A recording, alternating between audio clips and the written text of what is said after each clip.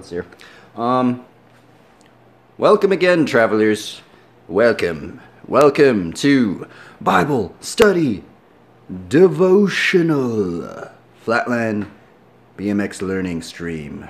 I know these streams seem probably very strange, huh? Well, they are strange for me to do as well. They're a little awkward. They're a little. They're probably very cringy. But you know what? We're just doing it, right? It kind of gets me to go and do stuff. It gets me to keep. I honestly I ride more when I just just in this aspect of riding in the garage, right? Because generally if you go ride out at the skate park and stuff, you know, you got your homies over there, they're, you know, pumping you up, and you're, you know, but it's a little bit harder when you're just kind of like, you know, not in that setting. So I feel like just streaming it kind of like helps to kind of get me motivated to just go and, you know, ride. Because I'll be quite honest, is that some of these tricks on flatland, they're just like, they can get kind of frustrating to learn, especially when you have tried it for so many times, right? But that's also like what makes it rewarding, because like you do put so much time and stuff. And what's been weird is, like, especially these days lately, for these past couple weeks, there's been like some days where I have literally not landed anything. And then it's weird because, like, even just like yesterday, right? Yesterday I landed like 2 combos that I haven't really landed before. But then the previous day I did not land anything, right? So it's just strange. And it's kind of it's an interesting aspect of it all. I guess it keeps you humble, just not landing anything. I would like to land everything first try, by the way. You know, that's the other weird thing, is when you watch like other flatlanders and stuff, I think there's that sense of like they're doing everything in first. No, that's kind of what I honestly thought flatland wasn't gonna be as hard as I thought it was gonna be. I don't know. I guess some people might find it easy, but sometimes when you see other like flatlanders and you see like they do this combo, right, and you're like, oh, I'm gonna learn it, right? They made it look really easy, and then for some reason you go out and try it. I'm just like, what in the world, bro? How did you even do that? Like, you made it look like it was nothing. So I don't know. It's odd. Anyway, we're getting into a Bible study devotional, okay? There were some topics we were gonna maybe look more into. One being, I guess since it's Christmas Eve, right? Which I know there's some, I've been hearing some like controversies and stuff. But you know what? We're gonna, just because, you know, we're just gonna get a little bit deeper into it, right? We're gonna get into something with dreams, right? I know I read something about like something with dreams, right? Like maybe even we could look up like dream like symbolism in the Bible, right? Now some people say, you know, I have heard some believers, this is the weird thing, I have heard some believers say, well, dreams don't really mean anything. But then what's weird is you know, after reading the Bible, right, there's actually many mentions of dreams. And I know we did actually a Bible study on this, dreams, but, you know, in terms of, I remember we were reading on the Bible study we did on dreams, there was actually a part on Joseph, right? And I guess he received some dreams of some certain things of, you know, the Lord Jesus Christ and stuff like that. And I think maybe we might go into looking deeper into like maybe the 3 magi or the wise men, right? Like, what are the magi? How did they even come about, right? It's an interesting aspect. So let's get into it. And we are going to get into that today, okay? So let's see here. So we're going to type in Joseph dreams.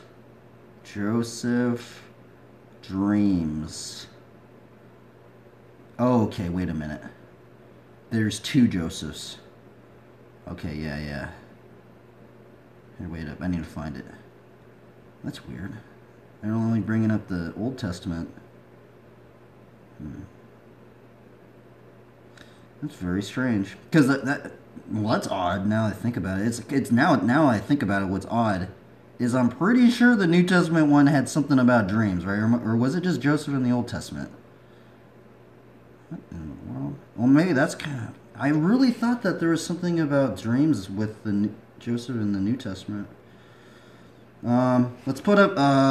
I wrote Joseph dreams, and then it's only coming up with the Old Testament. about his brothers and stuff like that. I thought there was something in the New. Let's look up Joseph New Testament dreams. I'm just gonna bring up the 6 dreams. Saint Joseph. Is it Saint Joseph? Maybe that's. Okay, so this one says the 4 dreams of Joseph. Joseph dreams on the birth of Jesus. What is this one? Early church history. Interesting. That's kind of actually very strange that Joseph in the Old Testament had dreams, and then Joseph in the New Testament had dreams, right? Isn't that strange? I feel like I've never heard anybody really mention that. You know, they both have the same name and they both have dreams, right? It's like, that's odd, right? I think it's odd. I mean, maybe people don't think it's odd, but okay. So what is this? What? This is on Born of Wonder. I've never seen this site before, but it says the dreams of Saint Joseph. Okay, we're gonna read it. Okay, let's see here. Joseph, son of David, do not be afraid. That is Matthew 1:20. And we'll read this commentary. Let's see what it gets into, right? I'm not quite sure. I remember there was something about dreams, and now it's just weird thinking that whole aspect of both the Old Testament and New Testament, the name Joseph, they both had dreams, right? It's kind of odd. Okay, Saint Joseph never saw an angel the way Mary did, clear as day, with her waking eyes. He never saw the burning bush or heard the thunderous voice of God. I am that I am. Saint Joseph only heard God in the quietest of ways. He dreamed of angels. He heard God while he slept. Now see, there's a lot of weird things about dreams, okay? Now I know we did a Bible study maybe a month ago about dreams, right? But I actually had this this kind of like this thought that popped in my head, right? Because when you go out and you see like these savants, they call them savants or like prodigies, especially within like music and stuff. They're like these little kids, right? And they're just really, really good at whatever they're doing, right? You're like, what in the world, bro? How did they even like get into that aspect, right? You know, how did they even get that good? And I was kind of thinking, right? Because you know how people say you live 1/3 of your life sleeping, right? And potentially dreaming, right? And I was thinking, right? So, and then what some people say is sometimes your dreams are the like your brain, all the things that you've remembered in your brain, and you're just relaying things that have happened and that are stored up in your brain, right? And sometimes I wonder, like, imagine if like you never had any other experiences besides what maybe you have been put. Maybe not. The only experiences that you know are things of like, say, like playing music, and then you've never experienced anything else in life, right? That's all you've ever known, right? Do you think that you could potentially just be doing that in your dreams too, right? And sometimes I wonder if this is why there are savants and prodigies, because maybe there is, or maybe not even savants or prodigies, or maybe just maybe with, you know how people say that there's talent and stuff like that, right? Well, what if it's not necessarily even talent? Because sometimes it's just you grinding it, right? But imagine you learning and grinding while you're dreaming, right? Imagine you improving of whatever you want to improve while you were sleeping, right? I know that it seems hard to do. I mean, I don't even know if that might even be on some other end of like lucid dreaming or something, but I mean, I can only imagine, right? If like, imagine that, right? You have 1/3 of your life, and imagine like you could just be learning whatever you want to get better at in your dreams, right? That would be such a trip, I think. I don't know. So that's where we're looking more into dreams, okay? And we have these thoughts the last Bible study on dreams. We read, I think, the God Questions things on dreams. Maybe we'll read it again, right? Anyway, let's get back to this commentary on Saint Joseph and his dreams. Okay, there are 4 dreams of Saint Joseph. In the first, he learns the miraculous nature of Mary's pregnancy and is told not to be afraid. to take her as his wife. In the second, he is warned to leave Bethlehem, to flee to Egypt. While in Egypt, he has a third dream while he learns that it is safe to return to Israel. Finally, he dreams a fourth dream. He is again warned of danger and travels to Galilee instead of back to Judea. See, that's so strange, right? So, are there some instances where you could have maybe a potential prophetic dream about the future, right? And I think this is where it gets pretty muddied, right? When people bring up dreams, especially when believers say things about dreams and stuff like this, right? Because we've experienced so many dreams, right? And then it's just like strange, right? It's just like this other realm of like, I don't know, it's odd, it's very strange. It's like, do you think that, how do you know if a dream would be from God or if it was just a normal dream, right? Do you think God would relay maybe some signs or some some significance saying, okay, that, like imagine you dreamed of something from God and then you woke up and then some things started happening, like God almost like showing you that that dream was actually something, a part of what might happen or something like that, right? That'd be very interesting. And I guess, I don't know, I feel like that is something. How would we word that so we can find some information about, I guess here before we get into, I'm gonna type in how do you know if a dream is from God or not, right? Maybe that's what we should write. How do you know if a dream is from God or not, right? I think that would be a very interesting thing, and we'll look at that later because we gotta. This is the thing that ends up happening. I start reading these commentaries, and then these other thoughts that I didn't think I was going to even think of just start, popping up. Very interesting, actually. Okay, let's see here. Get back to Judea. We never hear St. Joseph speak in the Bible, but he is certainly a man of action. With only the certainty of a dream, he leads a small family across deserts and foreign lands to safety. He acts with conviction, though we know he was afraid. Joseph, do not be afraid. We can imagine the scenes we are not told about during the lost years of Jesus' childhood. Hours in the carpentry shop. St. Joseph teaching his young adoptive son about patience and about how to build the things that last and that are strong.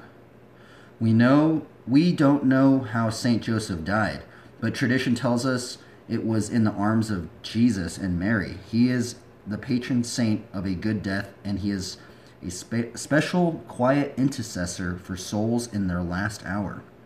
I imagine these last moments on earth will seem a bit like a dream. Perhaps this is why St. Joseph is especially fond of finding souls in that state.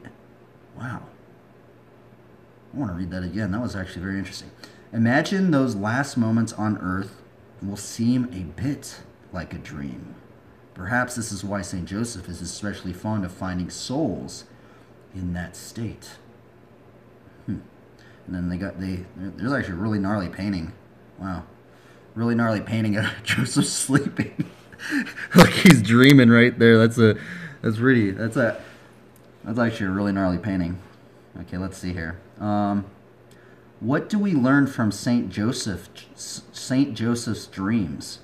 We learn that God can speak, perhaps speaks best when we are quiet and passive, when our busy conscious minds are slowed down or turned off completely.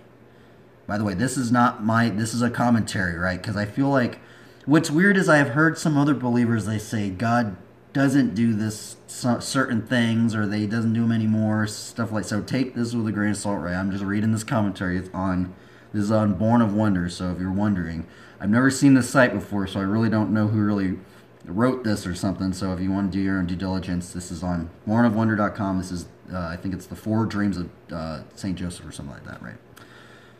Anyway, let's get back to it. God speaks in ways that can seem absurd in the light of day. And that's another aspect, right? Because if we read scripture, right, there's so many aspects of just these absurd stories, right? Of like these things that people like, even like thinking about like Elijah being fed by ravens, or just these other, and it's it's very interesting to me, right? There's an element of mystery and this sense of almost like wonder, right? Like there is another level that maybe God is hidden from the I wouldn't say maybe uninitiated, but well, I mean maybe perhaps because there is something in the Life Application Bible, the Life Application Study Bible. It did say something. I remember reading because you know, like if by the way, that is the first study Bible that I have read was the Life Application Study Bible. First one I actually found it on the ground in Long Beach, which is ridiculous. I literally found a Life Application Study Bible on the street in Long Beach. It was weird. It was huge. It was like a big old book. It was like strange. It was kind of mysterious actually. And then I started reading it, and then I also read it in Barnes and Noble, which you can also probably do. And the thing is that I remember there was this specific part. I think it actually might have been in the part of Elijah or something like that, or it was something about like the prophets, right? And the commentators like went into something saying like sometimes God like puts certain people, especially like prophets and stuff like that, especially within scriptures, is that he takes them out and puts them in these very, very unorthodox situations in society, in life, like, you know, even to the point of him isolating people to where they have to go out and live in the wilderness or just these crazy things just so God could like speak to them and so that they could know that God did these things, right? So sometimes it's weird. And you know, when I hear a lot of believers, they go, "Oh, well, I'm in the season of like, you know, this lack, a season of lack, or these really, really tribulous, like trialsome seasons in their life, right?" And sometimes I wonder if sometimes we have to go through those seasons in order for God to maybe teach us something, maybe to give us the resilience for something that's going to happen in the future, or something, you know, ultimately God might be teaching something even to us when we're even in these very confusing seasons, right? And I think it's something, and there's many, you know, many instances in scripture that actually happens, right? So take like Moses when he's out in the wilderness for like 40 years and stuff like that. It's a very, very interesting thing actually thinking about it. Anyway, get back to it. That's what made me think of that because these commentators said God speaks in ways that can seem absurd in the light of day, right? And you know, it's kind of weird, right? Just thinking about that, how God speaks to us, right? I actually I actually forgot that this is actually another thing I wanted to get into. Is I kind of wanted to get into like, you know, like seeds of faith, right? You hear this word. A lot of believers bring this word up, right? Seeds of faith, right? So what I'm wondering is like, how small of a subtle seed of faith can God use to speak to us, right? Because in some degree, I feel like there have been very strange, maybe not even strange. There have been like subtle seeds of faith that have been planted in my own life, and somehow they got watered later on, right? And I feel like even the subtle seed of faith that is like so maybe unorthodox that if other believers were to even like like listen in on this and they'd be like, oh, that wasn't a subtle seed of faith, like God couldn't have used that, right? And I feel like a lot of believers would tell me things like that, right? Like even take for example, I know I bring this up a lot, right? Like I'm talking about like a very, very subtle seed of faith, right? So say even like this, right? This is like, so my Christian friend, which is odd, right? He got me into this game, right? I know it says Magic the Gathering. I know it's like, first that's probably like a big thing that people will be like, oh, you shouldn't be doing that stuff, right? But what was weird is this is like one of my first boxes that I got, and it's weird because my Christian friend got me into it, right? And this character right here, his name's Gideon, right? This character's name is Gideon. And what's weird is that I knew this Gideon before I even realized that name was even in the Bible. And what's odd, right, is I pulled this card. I pulled Gideon out of, like, I literally like, pulled him from a pack. And he was done by this. It was actually weird because he was done by Dave Raposa. And at the time, Dave Raposa was on conceptart.org. And I knew that artist, right? I knew Dave Raposa. He did, like, Crimson Daggers. He actually did, like, live stream drawing stuff. And I actually learned a lot of my, like, painting, drawing stuff actually from Dave Raposa. And he's still painting and stuff. So I found that like all weird. I was like, whoa, I pulled a Dave Raposa card. dude, I know that dude from conceptart.org, man. Like, he actually live streams way back in the day, and he was like painting and stuff like that. So I just thought that was cool, right? And like I got deeper into it, and what was weird about Gideon in that game, right? It's like he's the guy of like law or something like that, and he has like a lot of these like I guess spells or whatever or abilities. And what's weird is then after like later on, right? I put all that stuff aside. I started, we got deeper into. Then I started reading the Bible. Reading the study Bible, and then it like hit me again. I started reading it. I started reading the Old Testament. I see that name again. I'm like Gideon. I'm like, what in the world? I didn't even know that name was even in the Bible, and it was so strange because like I don't know if God, like, if that would. I'm wondering what other believers would think of that. Is that a subtle seed of faith that maybe God kind of, like, maybe wanted me to see before I actually read the Bible? So there would be kind of more of a. Maybe some sort of soil that got tilled, right? Like, I'm wondering if God tills the soil a little bit, right? Even before he plants the seeds of faith, right? Like, does he till the soil in us, right? So take another example, right? So say like I got really into WoW, right? And the other weird thing is I got into WoW and say like there's the priest class, right? And I started playing the priest. There's like the holy priest, the disciplined priest, and then there's like the paladin, some of the Natri classes, right? And the paladin has, like we were talking about it earlier this week, like the paladin has, if you read some of the abilities and like spells that they have, they are literally words that are mentioned in scripture. And it's like so strange, like even like consecration, right? We read a commentary and they went into consecration. I was like, what in the world? I didn't even know that. Because I didn't even know that word was like something even like really related to scripture. And there's so many other words like that, like benediction. There's like so many interesting words like salvation and all these little subtle words, right? And it's weird because you know how people play video games so much, right? That sometimes when you use these abilities so many times, you kind of numb to the seeing the words that they say, right? But you know them, right? Especially like power word fortitude, right? It just buffs everybody up, or like aura of might, or consecration aura, and all these things, right? And it's like sometimes I wonder if God maybe uses even that subtle aspect. And I'm talking about a very subtle aspect of even the words can somehow be relayed to God's word in just the littlest, even if it doesn't even, I'm wondering what other believers think of this. Do you think that God can use that stuff, right? To somehow speak to us or somehow till the soil before other believers start planting seeds, right? Because that was what was weird me growing up, is just like I had another Christian friend. He would always be playing like paladins and stuff, right? Now I mained the rogue, right, which was in the beginning, right, and then I actually started getting deeper into the paladin class because of all my friend that played it, and he was really about it, and it was just odd, man. And it was I honestly think it was a very subtle seed of faith, and maybe not even a subtle seed of faith, but it's just strange because I don't really hear many pastors bring this up.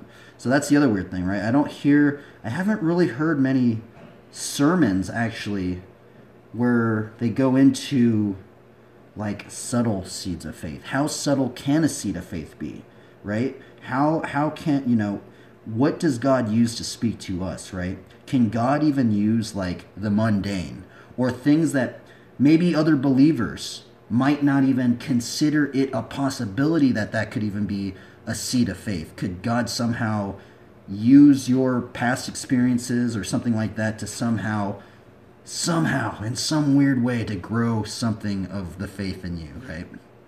I have no idea, right? But it's weird because just reading this little bit of this commentary kind of makes me think about that, right? About just the things that we're reading right here, right? Anyway, let's see here. Let's continue. Where was I? That was like a whole other top. I feel like that's the other thing is I get into reading these commentaries, and then there's like so many other like topics. I'm like, what in the world, bro? That's like a whole nother thing we could like go into, right? Like I think we went into another thing. I've already passed by it. I had to write it down, but like there's so many aspects of just like these kind of like maybe not hidden mysteries, but like just things that we can search into more, right? And then once we search more into, we find more combos, and then combos, and hopefully we can remember some of these combos. Anyway, okay, where are we at? Where are we at? God speaks in ways that can seem absurd in the day of light, and that's it, in the light of day. That's where all this, that literally, that one sentence this commentator wrote, God speaks in ways that can seem absurd in the light of day. That one sentence has now barreled into this whole topic that we could go into, right? It's very interesting. Okay, let's see here. Perhaps he needs the strangeness of dreams to teach us something about stories, about the truths that lie just beyond the realm of reason. Man, this commentary is really not. I really like how he's writing. It's very like, I don't know, something about it, huh? It makes me just think. It's like, wow, there's like, it's sometimes I feel like there can be a very legalistic aspect of believers, right? And then sometimes there's like that aspect of, I'm wondering, like, does God just want us to like have fun and just try and live? Because the thing that the Lord Jesus Christ, he says he is the way, the truth, and the life, right? Sometimes I wonder, like, how God like view. I'm wondering. Sometimes I wonder. I honestly wonder what God is thinking about a lot of the crazy stuff that's going on. But anyway, let's continue. We learn from Saint Joseph that we can trust even when we are afraid. We learn that just because someone is silent does not mean they are not, at this very moment, taking courageous actions of great love. Many of us find ourselves in a strange state of limbo these days. St. Peter's Basilica is empty of the usual crowds, and eerie quiet has descended on St. Peter's Square. Okay, let's see, where are we at? Mere weeks ago, it seems months ago now, we were told, you are ashes, and to ashes you will return. You are going to die. Today, with a strange, elusive virus spreading around the globe, we are told the same thing. You are mortal, you are vulnerable. We are asked to stay at home. Wait, when did this come out? This must be pretty recent, huh? We are asked to protect the weakest members of our society with our passiveness, with our willingness to stay still. Let angels into those cracks in your consciousness, those absurd great areas of the mind that only hum while you sleep. Let the moment of forced slowness allow you to dream. Let Saint Joseph teach us the beauty of quiet and listening, and let his quiet, courage be an example to us all in this odd and frightening moment in history. Do not be afraid. Oh wow, Rembrandt did that one. Oh wow, I can't believe Rembrandt actually did a... That's so interesting. Wow. Rembrandt did a painting of that. That's very, very interesting to me. Rembrandt's a very old... I think he was a Dutch painter. I think he was actually from Amsterdam. What was weird about... there's actually a documentary I watched on Rembrandt. It was about his life. It was like this audio... Actually, I think it was The Power of Art. It might have been The Power of Art, but I remember there was this documentary on Rembrandt. And what was weird about Rembrandt, he was really, really poor, right? He was really, really poor growing up. And then something happens, and then, like, I guess he started making a bunch of money or something, painting and stuff. And he started buying, like, armor and all this crazy stuff, and he started living in Amsterdam. Pretty interesting. But his use of light was very, very intriguing for a lot of people, and just his painting style. Which is also very interesting, seeing other people's painting styles and stuff like that. Okay, so that was that one. I want to see if there's one, like I got questions or something, right? Let's look up Joseph for dreams. For dreams. Let's see if something comes up. I'm surprised like there's not a got questions or something on it. Let's actually look up that one got questions. Let's see. Let's look up the. We're just gonna read it again because I want to kind of get back into it. What does God speak to us in dreams? Does God, speak to us in dreams? And obviously, he spoke to Joseph, right? Because we read that, right? There was that got questions one. Where is it? That's so strange. It's like not there anymore.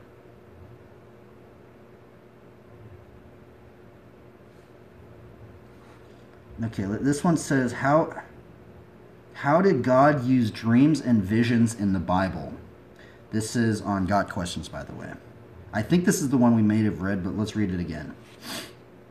God used dreams and visions. Visions are waking dreams. See Numbers 24:4. Visions are waking dreams. Interesting. Several times in the Bible to communicate with people. Visions seem to have been common enough that their lack was sorely noted. An absence of visions was due at times to a dearth of prophets. What does that mean? Dearth of prophets. Now, let me look at that word. Dearth definition? I've never seen a scarcity or lack of something. That's weird. So I wonder maybe what if that's going on right now? That's kind of weird. Waking dream. So that is what a vision is a waking dream, right? And then it said this. We got question says, an absence of visions was due at time to a dearth of prophets, or dearth, a lack of prophets, right? Lack of visions. 1 Samuel 3:1, and other times due to the disobedience of God's people. 1 Samuel 28:6. So what does that mean? Disobedience of God's people, right? So I think sometime when I read this right now, it almost makes me think of there are some stipulations maybe before God starts revealing things to you, right? Like maybe maybe I'm taking this commentary the wrong way, but it's literally just said the disobedience of God's people, there's a lack of visions. So what if there's some aspect of, what if, like, it's so weird to even think about that, right? Like, it's weird to think, because I know some people say, well, I don't know, it's strange. It's strange what some other believers have said, right? But then I read this commentary and I go, like, even just right now, I go, well, that's weird. Why is this guy saying it's, I don't know. Let's just continue. Okay. Old Testament dreams and visions. God used visions in the Old Testament to reveal his plan, to further his plan, and to put his people in places of influence. Abraham, Genesis 15:1. God used a vision to restate the Abrahamic covenant, reminding Abram that he would have a son and be the father of many nations. Abimelech, Genesis 20:1-7. Abraham's wife, Sarah, was beautiful, so beautiful that when Abraham came into a new area, he occasionally feared that the local ruler would kill him and take Sarah for himself. Abraham told Abimelech, king of Gerar, that Sarah was his sister. She was his half-sister. Abimelech took Sarah into his harem, but God sent him a dream telling him not to touch Sarah because she was Abraham's wife. The king returned to Sarah, to her husband, the next morning. The dream had protected Sarah and safeguarded God's plan for Sarah to be the mother of his chosen people. Wow, that's really not to think about, right? A dream protected Sarah. Jacob, Genesis 28:10-17. Jacob, with his mother's help, stole Esau's firstborn inheritance. Jacob then fled Esau's anger, and on his journey, he had his famous dream of a ladder reaching to heaven, on which angels ascended and descended. In this dream, Jacob received God's promise that Abraham's blessing would be carried on through him. Man, imagine I've never had a dream like that. Imagine you sleeping, you dreaming, and you were dreaming of this ladder that reaches all the way to heaven. There's like angels descending and ascending. Man, I've never had a dream like that. That would be a trip, huh? Joseph. Okay, this is the Old Testament Joseph, right? And it's so weird. This is the weird thing, because in the Old Testament, Joseph had dreams, and in the New Testament, Joseph had dreams. That's just strange, right? It's just weird. And it's like the other commentator didn't even go into that, right? They didn't even go into like that both Josephs had dreams. Okay, so let's see here. Genesis 37:1-11. Joseph is one of the most famous dreamers and one of the most famous dream interpreters. In the Bible, his first recorded dreams are found in Genesis 37. They showed through easily deciphered symbols that Joseph's family would one day bow to him in respect. His brothers didn't appreciate the dream, and in their hatred sold Joseph into slavery. Eventually, Joseph ended up in prison in Egypt. Pharaoh's cupbearer and baker, Genesis 40. While in prison, Joseph interpreted some dreams of Joseph's cupbearer and baker. With God's guidance, he explained that the cupbearer would return to Pharaoh's service, but the baker would be killed. Pharaoh, Genesis 41. 2 years later, Pharaoh himself had a dream, which Joseph interpreted. God's purpose was to raise Joseph to second in command over Egypt and to save the Egyptians and the Israelites from a horrible famine. Samuel 1:3. Samuel had his first vision as a young boy. God told him that judgment was coming upon the sons of Samuel's mentors, Eli. The young Samuel was faithful to relay the information, and God continued to speak through Samuel the rest of his life. Dude, there is so many instances of dreams. It's so weird that it's odd that I don't hear this mentioned more, right? That's the weird thing. I'm going to be really honest. I mean, I'm thinking about the sermons from the churches I used to even help out and stuff, and it's like, man, I don't really hear too many pastors bring up dreams. And maybe the reason why pastors don't bring up dreams too much is maybe because it can be very muddied, right? Because then people go, well, is this dream from God? Or is that one from God? Or what about this? Is this from God? And I think maybe pastors maybe don't want to deal with that, right? I maybe wouldn't want to deal with that. If a bunch of people came up to me and was just like, hey, man, I had this dream. Like, is this from... I'd be like, I don't really... honestly, what I'd probably say to them, I'd be like, hey, man, like, I think if that dream was from God, God is going to somehow relay this in reality, and he's gonna maybe give you signs to say that dream was from him, right? I'm thinking that's what would happen, right? But I don't know. I guess maybe this is a reason why maybe a lot of pastors don't bring this stuff up, right? Anyway, let's see here. The Midianite and Amalekite armies, Judges 7:12-15. The pagan enemies of Israel had a divinely inspired dream. God told Gideon to sneak into the enemy camp at night, and there in the outposts of the camp, Gideon overheard an enemy soldier relate a dream he just had. The interpretation from another enemy soldier mentioned Gideon by name and predicted that Israel would win the battle. Gideon was greatly encouraged by this revelation. It's kind of funny that they brought up Gideon because I literally was just talking about Gideon. Okay, Solomon, 1 Kings 3:5. It was in a dream that God gave Solomon the famous offer, ask what you wish me to give you. Solomon chose wisdom. Dude, that is so bizarre right there. Wait a minute. 1 Kings 3:5. At Gibeon, the Lord appeared to Solomon in a dream by night, and God said, ask what I shall give you. What in the world? Wait a minute. I've never heard a pastor bring this up. So can God come to you in a dream? Or am I just reading 1 Kings 3:5 differently? Let's see here. Solomon, 1 Kings 3:5. It was in a dream that God gave Solomon the famous offer. Ask what you wish me to give you. Solomon chose wisdom. Huh. That's weird. So, Man, that's really weird to think about. That God came to Solomon in a dream. That is so weird, huh? Man, that is so weird to think about. I've never really heard anybody really bring that up. Huh. That's really weird. That's so strange. You think that more people would bring that up. I don't know. Let's continue. Let's see here. Daniel 2:4. As he had done for Joseph, God placed Daniel in a position of power and influence by allowing him to interpret a foreign ruler's dream. This is consistent with God's propensity to use miracles to identify his messengers. Daniel himself had many dreams and visions, mostly related to future kingdoms of the world and the nation of Israel. Okay, now we're into the New Testament.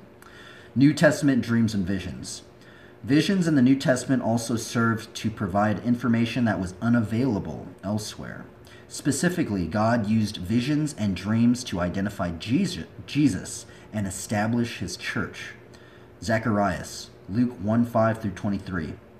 God used a vision to tell Zacharias, an old priest, that he would soon have an important son. Not long after, Zacharias and his wife Elizabeth had John the Baptist. And now it's Christmas Eve, and we're getting back into Joseph. I wonder if there has to be some sermons on Joseph's dreams, the name Joseph, Old Testament and New Testament. Is there some sort of mystery about it, right? Okay, Matthew 1:20 and 2:13. Joseph would have divorced Mary when he found out she was pregnant, but God sent an angel to him in a dream, convincing him that the pregnancy was of God. Joseph went ahead with the marriage. After Jesus was born, God sent 2 more dreams.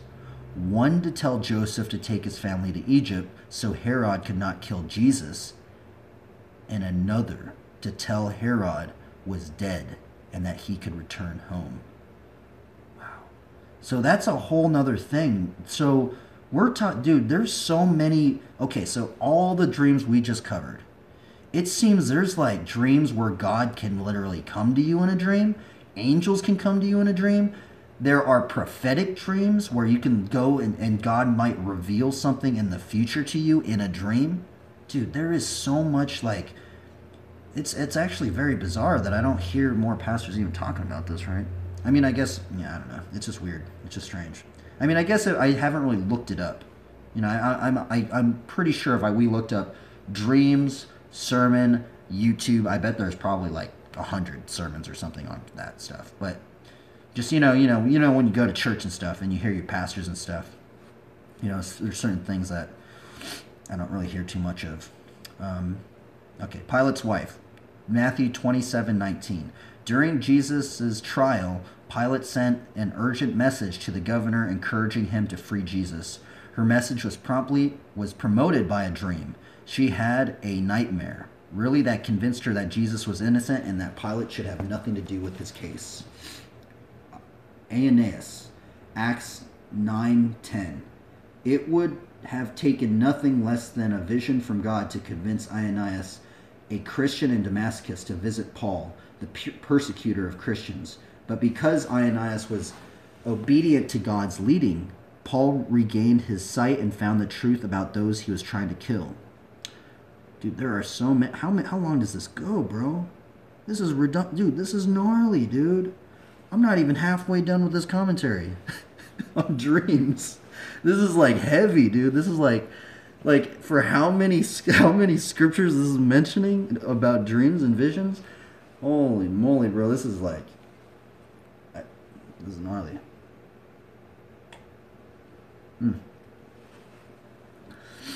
Okay, let's see.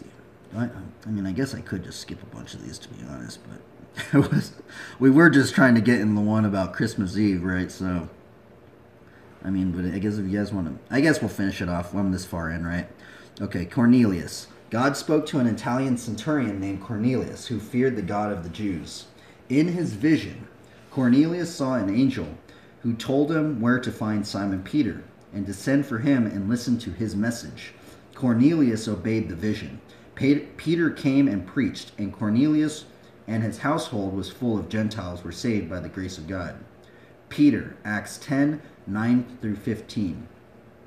While Peter was praying on the rooftop of the house of Joppa, God gave him a vision of animals lowered in something like a sheet. A voice from heaven told Peter to kill the animals, some of which were unclean, and eat them. The vision served to show that Christians are not bound by kosher law, and that God had pronounced Gentiles clean. That is, heaven is open to all who follow Jesus. Paul had visions in his missionary career. One sent him to preach in Macedonia, Acts 16:9 through 10. Another encouraged him to keep preaching in Corinth, Acts 18:9 through 11. God also gave him a vision of heaven in 2 Corinthians 12:1 through 6. John, Revelation. Nearly the entire book of Revelation is a vision John had while exiled on the island of Patmos. John's vision explains in more detail some of the events that God had shown Daniel. Today's dreams and visions. With the completion of the Bible, God does not have to use dreams and visions as much as he did before. That is not to say that he cannot or does not. God can communicate with us however he chooses. But when we have a decision to make, our first stop should always be the Bible, not a dream. Very interesting, right? That was a lot of mentionings about dreams in the scriptures. Oh, somebody came in here. Sorry, bro. I didn't see your comment. Okay, let's see here. Dreams and visions, huh? I kind of want to read this one. This one's a Christian dream interpretation. Okay, well, this one says, GotQuestions.org is not a Christian dream interpretation service. We do not interpret dreams. We strongly believe that a person's dreams and the meaning of those dreams are between the person and God alone. In the past, God spoke to people sometimes in dreams. I mean, I guess that wouldn't really make sense, though, right? Because the Got Questions literally brought up the story of Gideon, right? Because didn't Gideon go into the camp and he heard somebody else's dream interpretation and then God relayed the message to Gideon? What in the world, man? That is gnarly, huh? That's just gnarly to think about. Wow.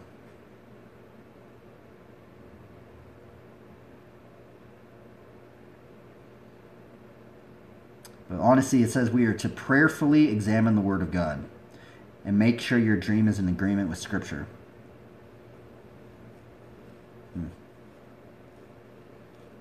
Yeah, I think that's another big one, right? I think that's where a lot of confusion can happen. But I honestly think if God was to give you a dream or something, that he would affirm it, right? Somehow in reality.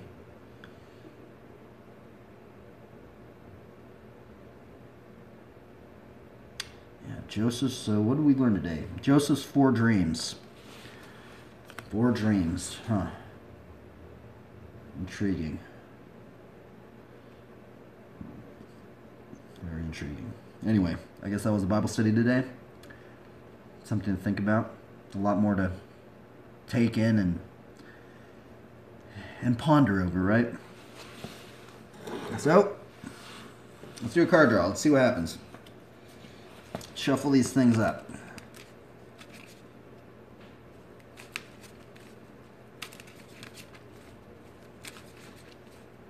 Do do do do do do do do do do do do do do do do do do do.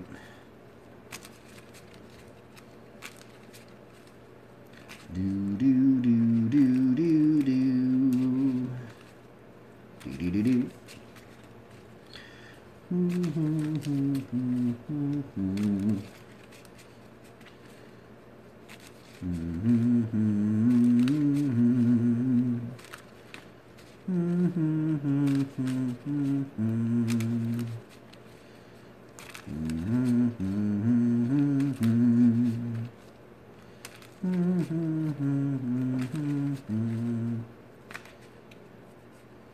Really want to shuffle these up. Or I'm actually going to cut it too, because I want to see. I want to get a really shuffled up one today, because I think I haven't been shuffling it enough actually. Okay, now we're going to take this spot, put this one on top, this one on top.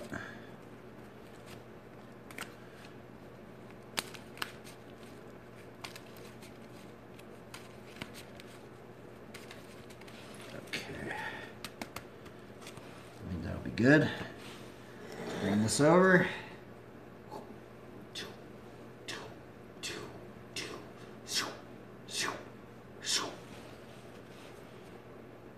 Should I put this one on my Insta? Let's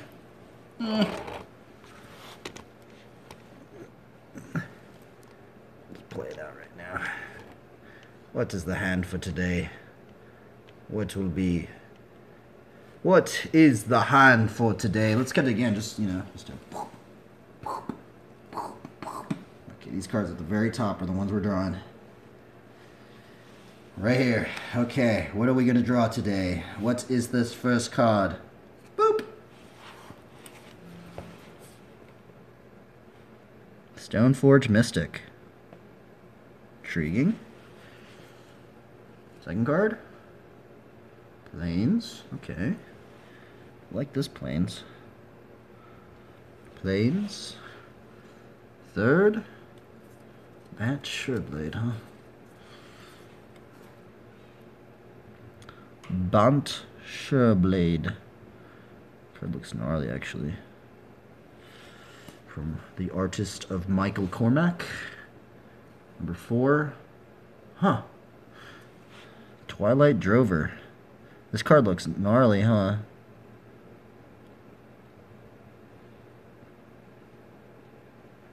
Bro, this card looks crazy.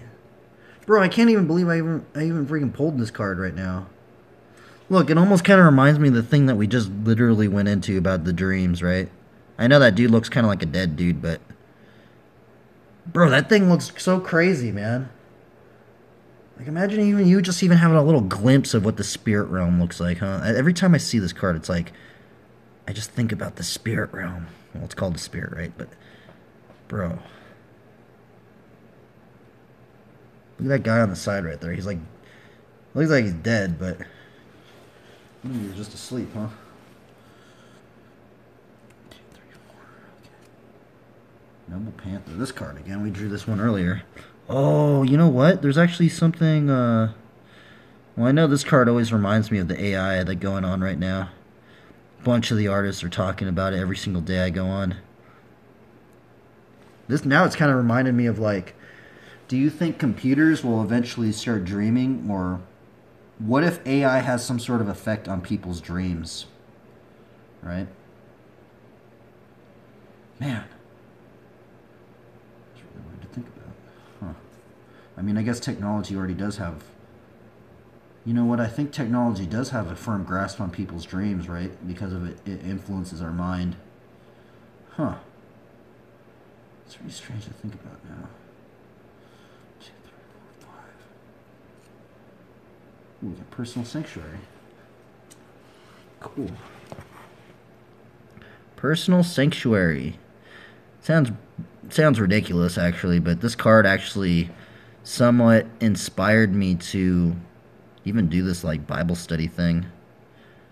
You know, she has her little book there. This is a paladin of the Northern Verge. Personal sanctuary. 7. Ooh, congregate. Congregate. What did we learn today? We learned today, I mean, if there's one thing, another thing that we've taken today is that angels can actually, we can learn things from angels in dreams, right? I'm not going to say that happens all the time, but, you know, if you, I guess, deeper into it. Is this the last card? 2, 3, 4, 5, 6. Okay, yeah, this is the last card. Oh, I need to get some new sleeves. Is this thing cut open? What the? Oh, well, it's not like I'm going to really sell these cards or anything. This is the last card of the day. Aegis Angel. Card looks gnarly, huh? Wow. I like the art on that one.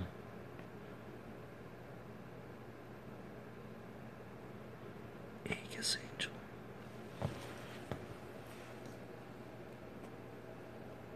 And that was the hand for today. Intriguing.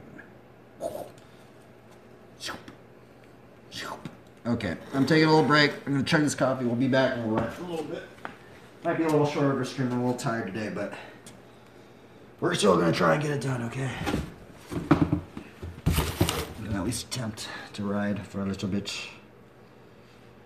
Even if it's for like 10 minutes or something. Or an hour.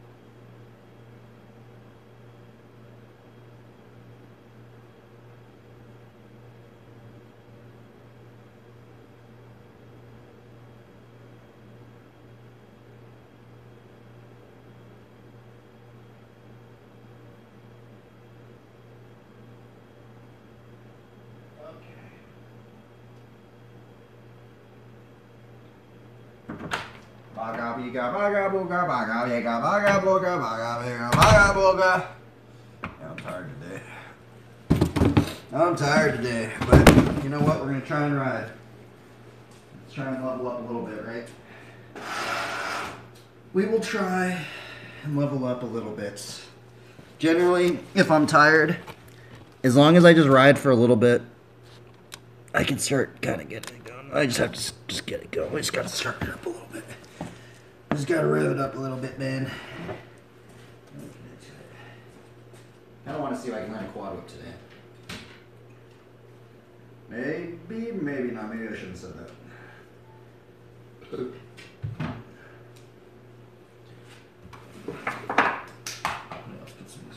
Oops. Sorry. Oopsies. Let's put some music on. Music on, music on, music, music, music, music, music, music, music, music, music, music, music, music.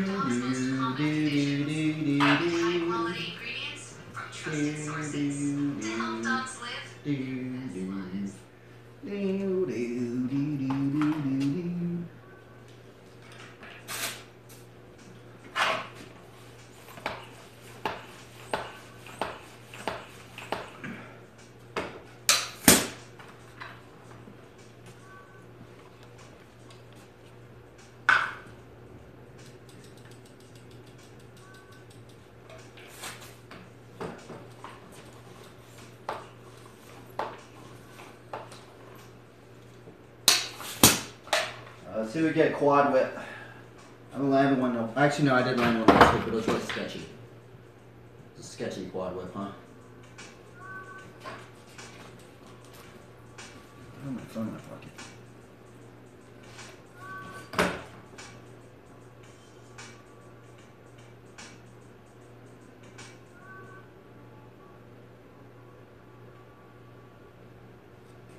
And the phone streams take up a lot of internet, huh? I don't know why.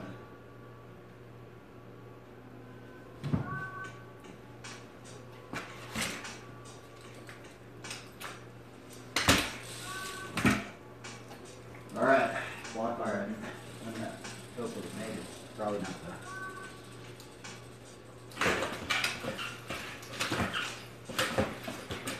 Oh my goodness. Oh, that was so close. Dude. I don't even want, I know if I keep trying it, I'm just gonna get frustrated. I just can't believe I almost did it right there. Normally I have to grind for it, man. I didn't like, man, let's see. Let's see what we get. That was so close.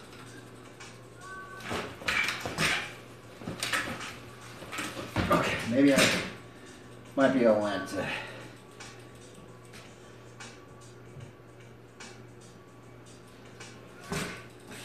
I want to do eventually I want to do 7, right?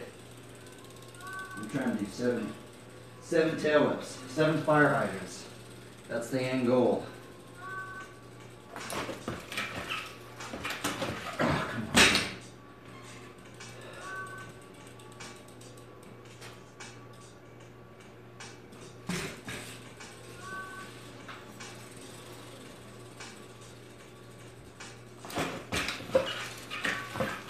Come on, man.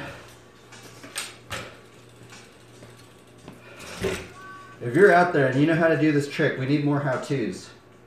Because there's like so many different ways to do this trick. Like it seems like most people, they do it this way. Every person I see on the internet, they always do it this way. Like this. But I think it's harder. They do it like this. And then they start it off. But what's weird is I think that's harder than doing it the way that I'm doing it.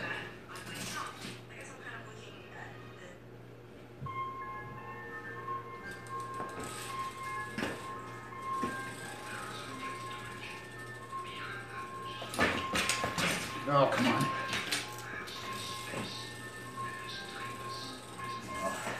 Let's see if we can do a 7 no-hander.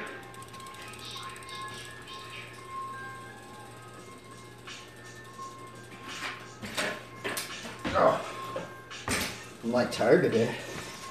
Slow.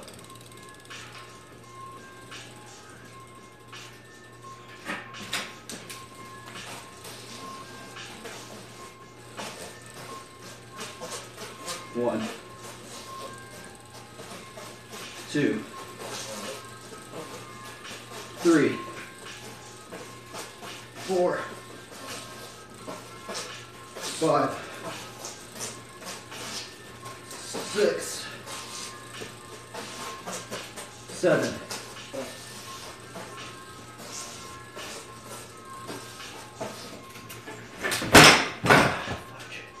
That was close.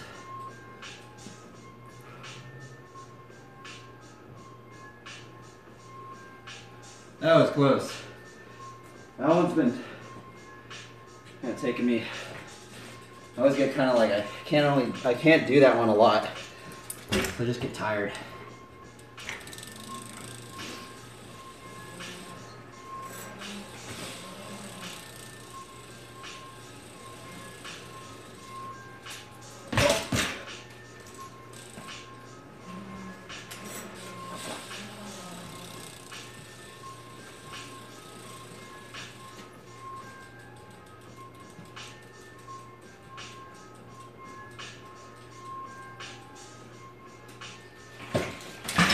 Oops.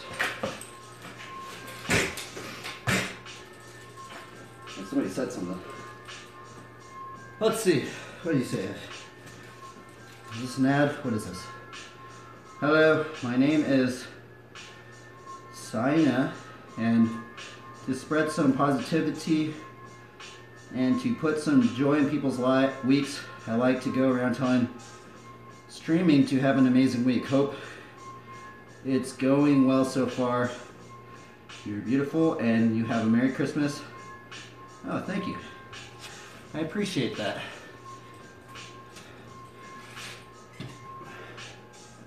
Oh yeah, it's always good. It's good to encourage people, right? Sounds kind of cheesy, but someone told me, like, you know, even if you don't like somebody, you should try and motivate them and encourage them, because you never know what they're going through, right? I guess you never really know what's behind the scenes on everybody's life. You know, you never know what gnarly things might be going down. So I guess it's good to try and motivate and encourage people. That's good. I like that. I like that message. That was really good. Thank you for sharing that. I appreciate that.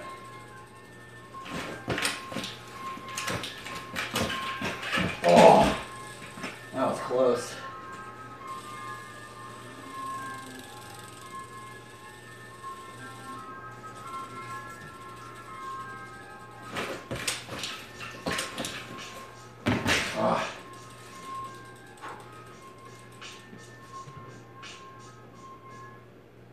It's pretty cool. Thank you. I do appreciate it. What am I going to try to? I know.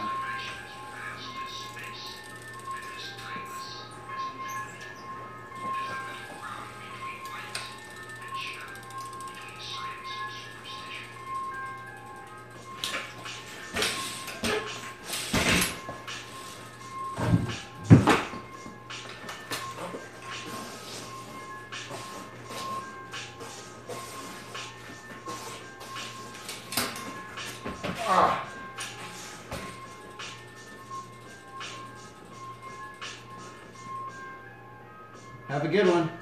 Thanks for stopping by. I appreciate the nice words. Generally, people don't even stop in here. Normally, I don't really have people even watching the stream, except for the VODs for some reason. So, let's see if we can do a funky chicken do decade.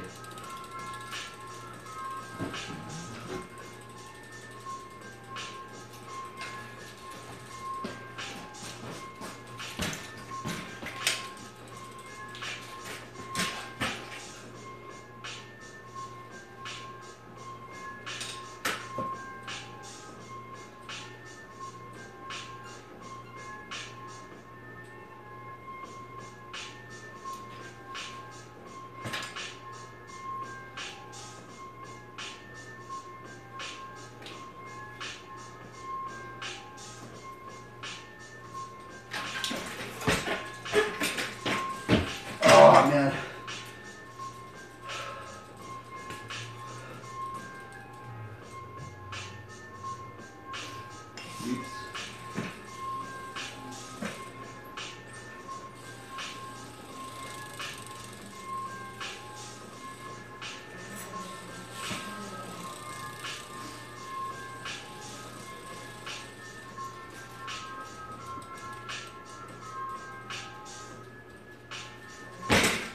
Nope. Nope. You guys like to ride bikes? For some reason there's a lot of people watching right now. You guys watch when I'm tired. You should have watched yesterday when I wasn't tired. That's okay, no worries.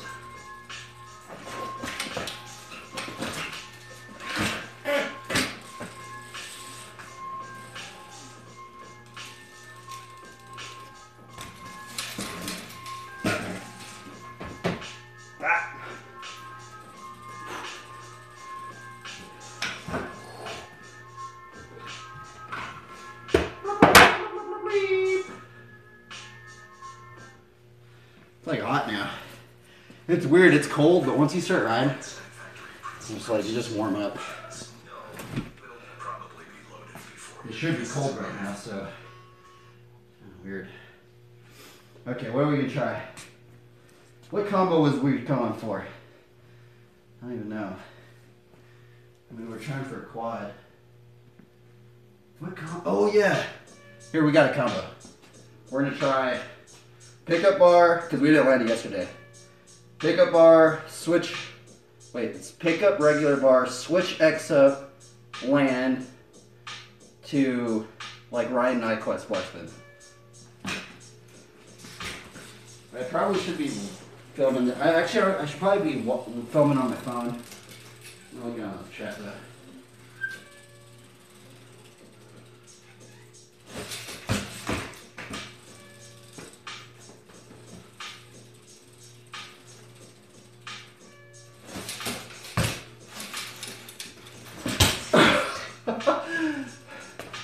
Those are fun. Oh, I almost landed it right there. Oh well. Yeah, well.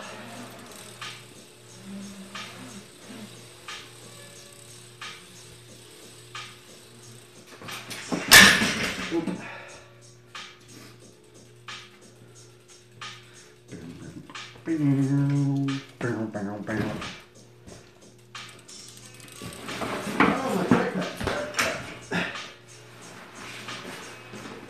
Never happened to me.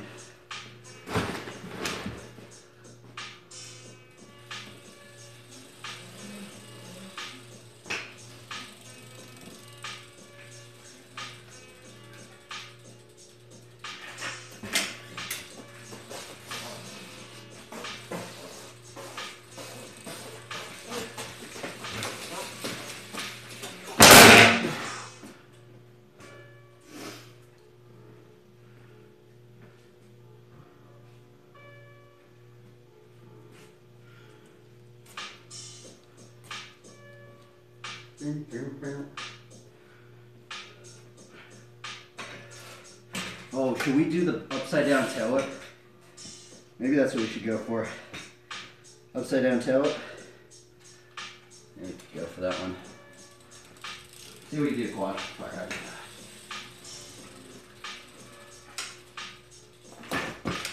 Oh, come on.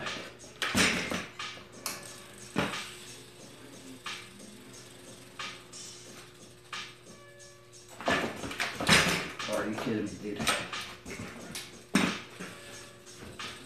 I literally almost do one first try, I can't even do anymore. Makes no sense. It's like maybe I just try too hard doing them, huh? I just gotta go with it.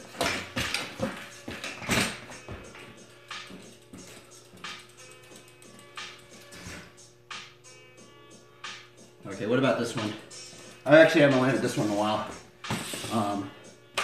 360 tail tap chainsaw, foot jam tail whip, fakie gyrator, half bar, briefcase bar, drop down decade.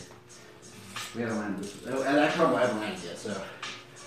I've landed a variation of it, but not this one in particular.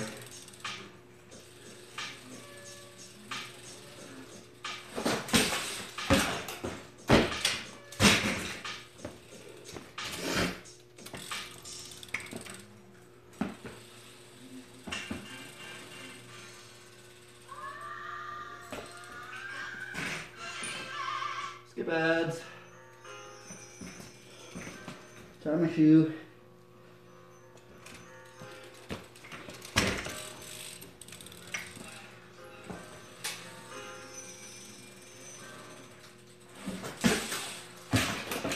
Oh, it's hard to get that right angle on the foot jam tail whip.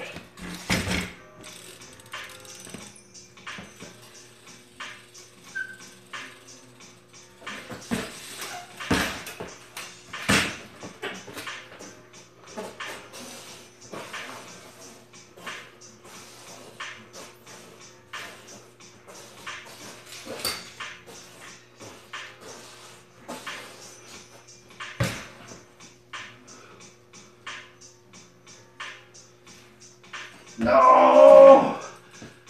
I almost landed it. Dude, I almost landed it. I ran out of speed. Fudge.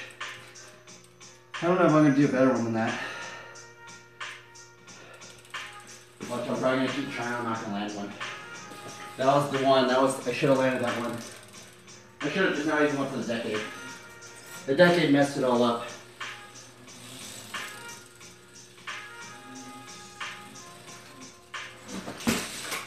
Ah!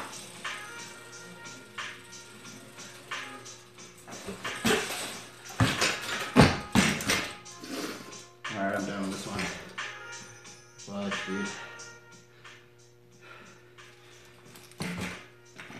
I should have not went for the decade. Oh well. See, I know that there's some where it's just like I just get so close that I'm like, I don't even want to try it again. Because like, I'm just going to get frustrated. So, let's move on. Let's do this hang 5 thing. Do this hang 5 thing, that's fun. Alright, so let's do hang 5, to squeaker, backwards hang 5, hang 10, no hanger.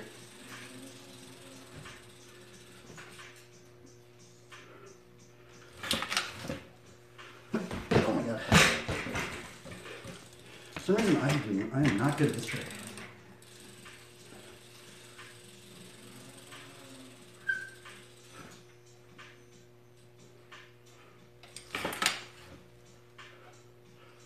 Oh, come on. That was it. I'm not committing to the no-hander.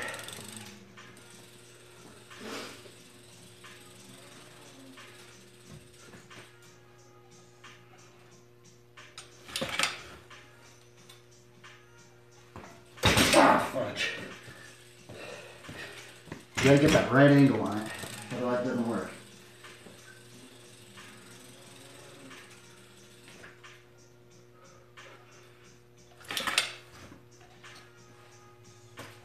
Oh, come on. Like if you get like a little bit too like this or a little bit too like that, you gotta get like that right angle too.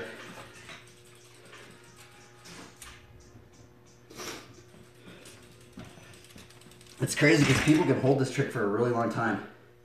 I can only do it for like a foot.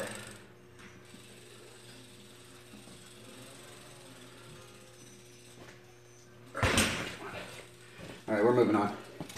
Let's do turbine steamroller. Yesterday we were trying that trick. It worked out pretty good. Bro, there's so many ads. Bro, this dude's got a lot of ads going on, man. You can add every 30 minutes, 20 minutes, 10 minutes. Alright. So I'm really bad at this trick too. Turbine steamroller. This is literally the ride it and I can't even do it hardly. There's a lot of combos from this one. I can't even do the ride it that good.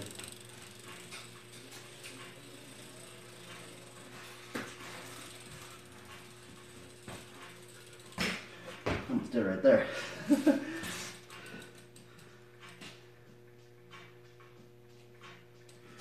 There's like a bar spin steamroller too. Eventually that's what I'm going to go into. A bar spin steamroller from this one.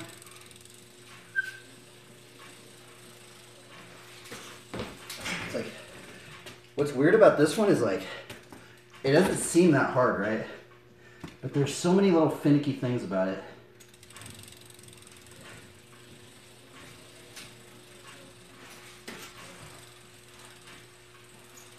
Come on. It's weird because like sometimes I go backwards and then like sometimes I go forwards, right? And I don't know like the levels. So like sometimes you go forward like this. This is what I'm trying to do, right? Because if you got good at this one,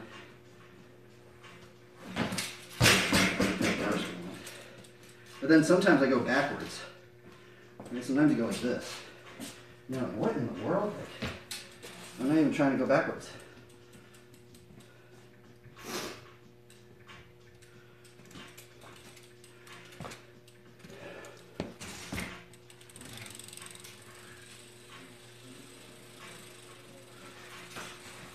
See, look at that. I went backwards.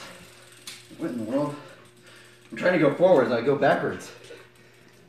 None of the how-tos really go into that. I wonder if that's just a different trick. Is that just a fakey turbine steamroller? I don't even know.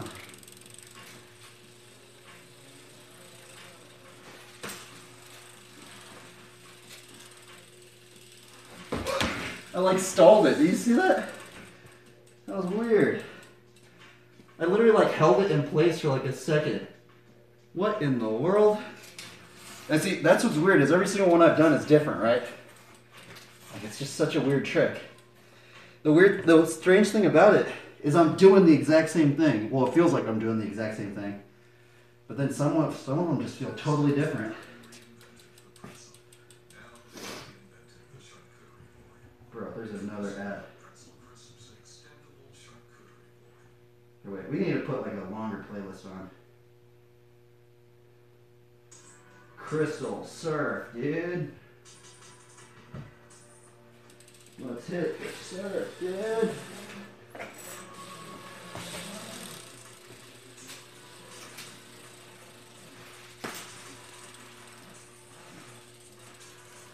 Ah! Why can't I land it?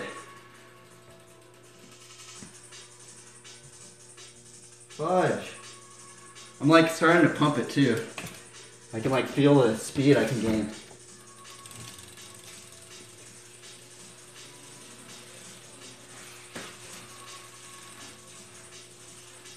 Ah. Stuck.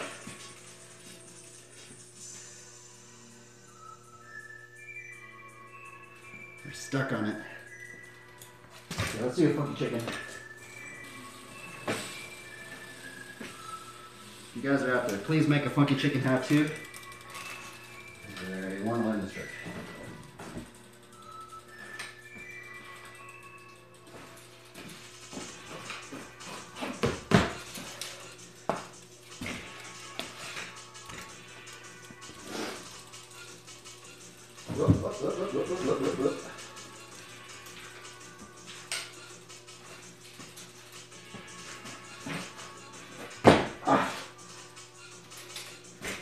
I'm bad at the front wheel, man. I am bad. Why is the front wheel so hard?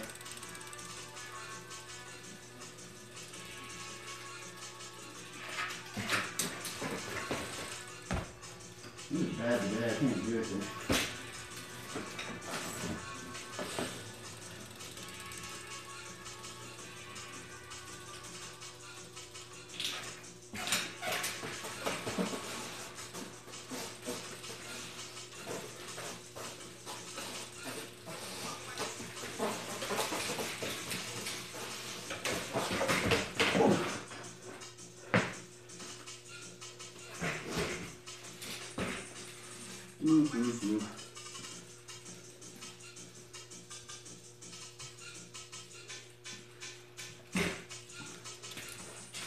What are we gonna do? I'm gonna learn some new tricks, man. I guess all the tricks that I'm like doing, I guess I could just get better at them, but I'm like wondering what other new tricks. I just want to do like multiples now, or just combo it into it. Do another quad try.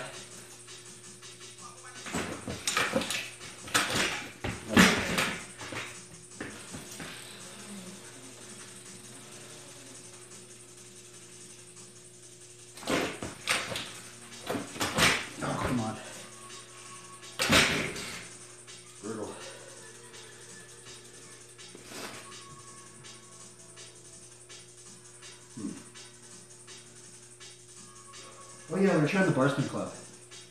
Do the Barspin one. Forgot that was the combo I was trying before I get bored. Alright, there.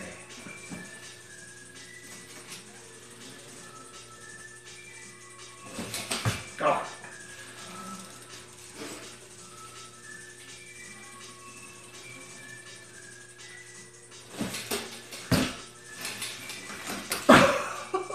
I almost did it right there. I know it's not even that hard, but I'm bad at bar spins, so even just doing that's a testament to me.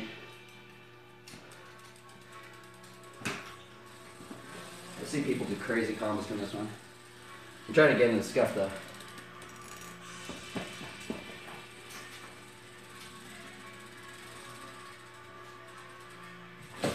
Oh, come on.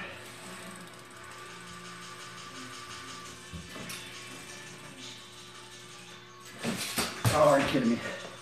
You gotta like catch it and then just go into it.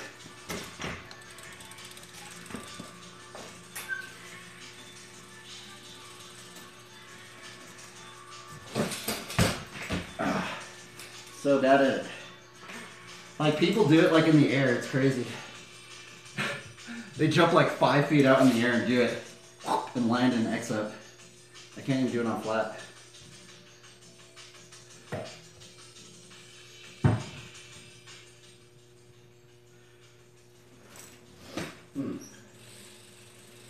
Should we keep trying it? I want to get into the generator bar spin. That's ultimately the goal. I can't get this first part down though.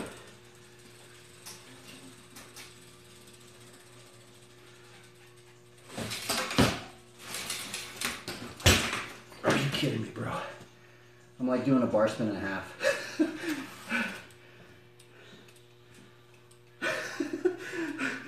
Oh my goodness. Imagine landing that, dude. Half bar, that'd be scary. Oh, well, let's go back to the quad.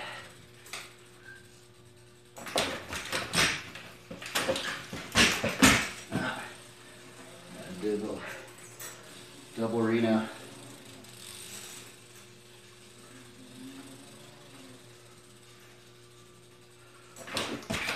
Oh, come on. Fuck.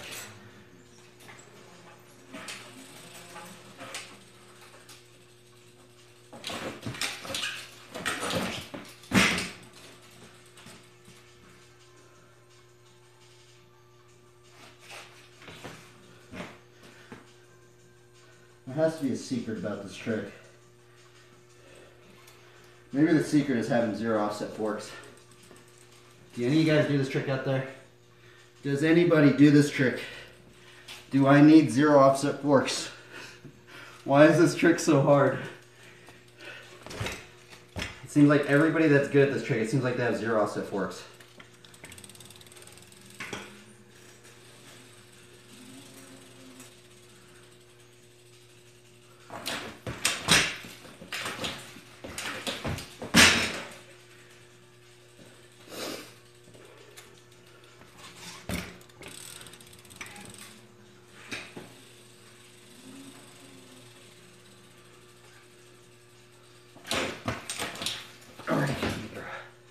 Why is it so hard? I guess that's what makes it fun though. It's just so hard, it's fun.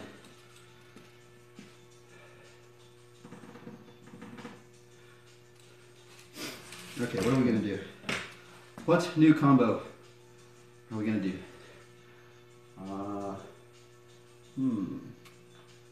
We could try like the fakey wall thing. We kind of did that one. Let's just do some like Hank 5.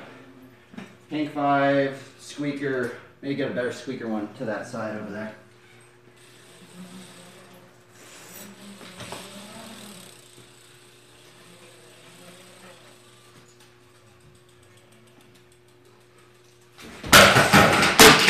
Oops. Really the first time that hasn't happened in a long time. We looped out.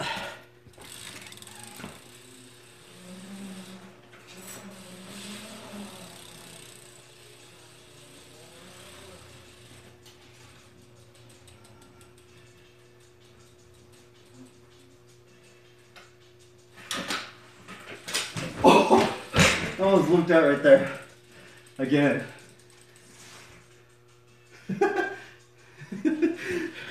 That was fun. The hang five is a fun trick, man. It sounds ridiculous, but like, I never thought I would have ever learned it. Now I do it more than manuals. Oh, I almost lost it right there.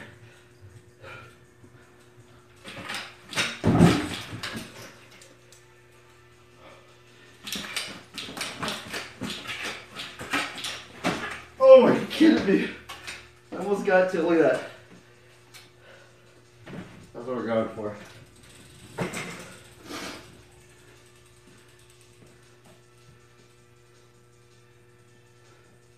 Yo, how long you been riding BMX? Since I was 4 years old. I used to race.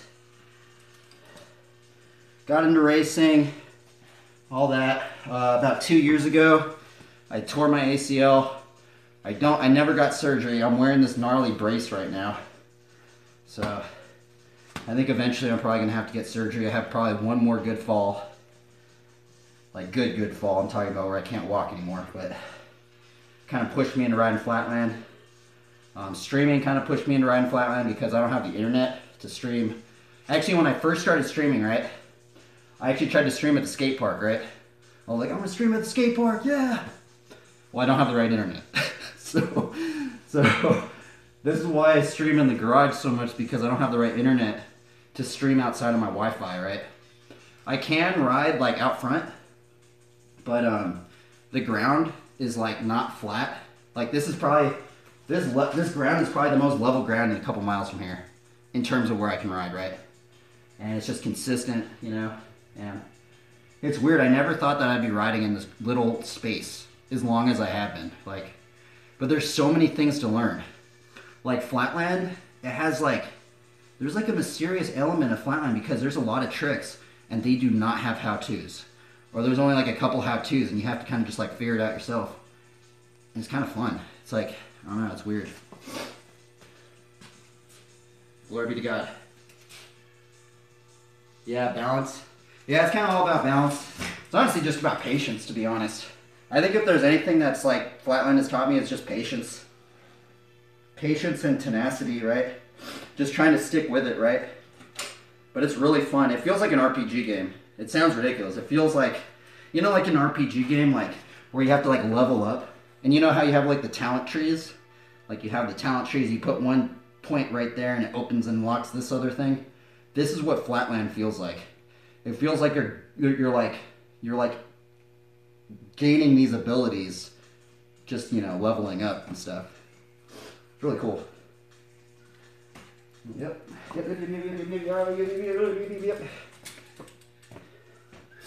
And the other weird thing, so this trick right here, I'll show you. This trick right here is the one that got me into flatland.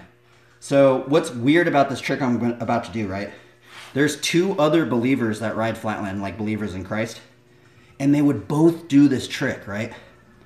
If you're out there, you probably know who they are. They're pretty big. Well, one of them's pretty big. But the thing is that they would both do this trick, right? It's called the stick be no hander. And it was just so strange because both of them like kind of proclaim the gospel and stuff, and I just thought it was weird. I was like, what in the world? And they don't even live by each other. It's just strange that they both did that trick and they don't even like know each other. Well, maybe they did know each other, I really don't know, but it's this trick right here.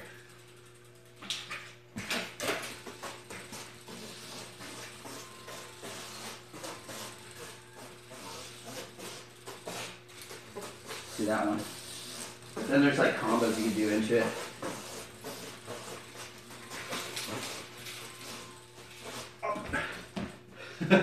It's fun. That one's probably the trick that's taken me the longest to learn so far.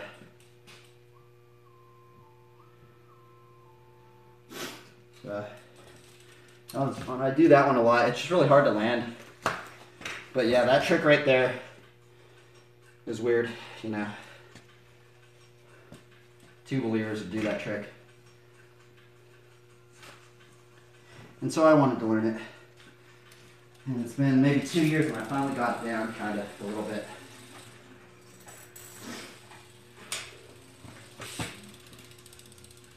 Let's actually see if I can do it from a track stand no-hander.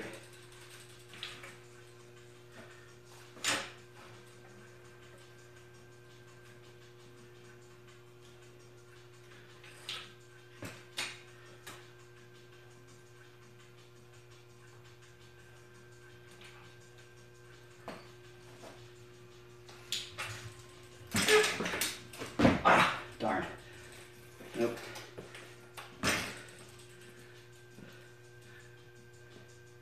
Do all the no-handed tricks. No-handed tricks, no-handed tricks, no-handed tricks. I don't think I've even landed anything today. Really.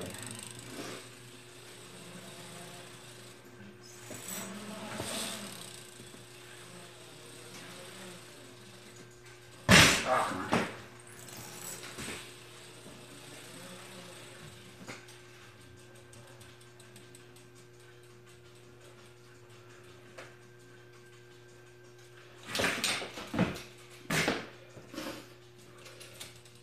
What one was I doing? Oh yeah, there was a combo I was trying. We were trying to do double fire hydrant track stand, no hander, swivel to stick beat. Maybe we could try that one. I haven't landed this one yet. My fire hydrants are a little off today. Except I almost landed a quad earlier.